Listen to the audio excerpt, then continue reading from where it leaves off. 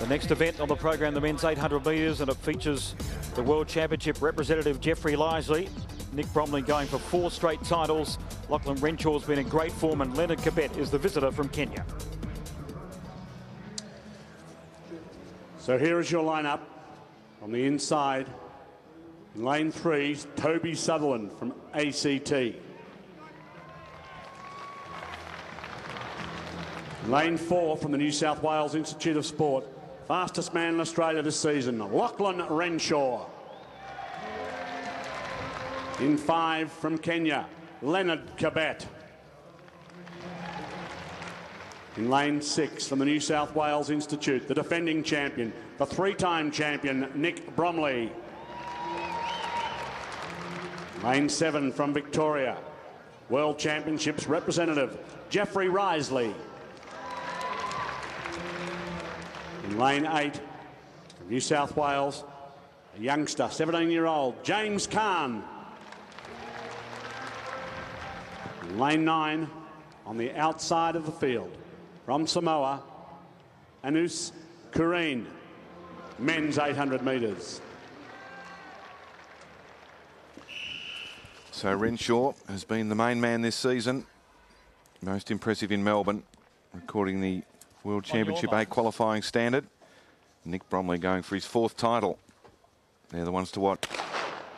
Underway in the final of the men's 800 metres. On the inside is Toby Sutherland, then Lachlan Renshaw, and the visitor from Kenya, Leonard Kibet, has gone out hard. On his outside, the 3-time national champion, Nick Bromley, then Riseley.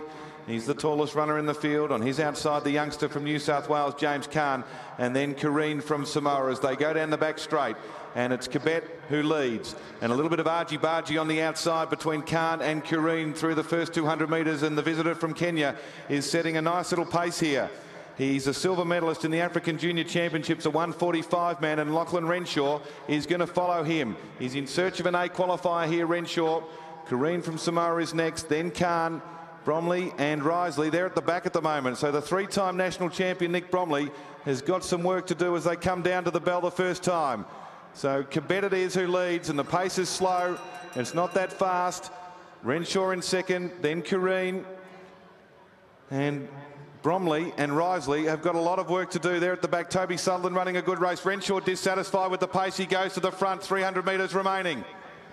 Kareen from Samoa is with him. Then it's back to Sutherland, Kaan, Riseley and Bromley a long way back. Kibet is done. The Kenyan is finished after leading them through the first time. Renshaw at 200 to go. Alongside Kareen from Samoa, then Sutherland, Kaan, Riseley and Bromley's miles back.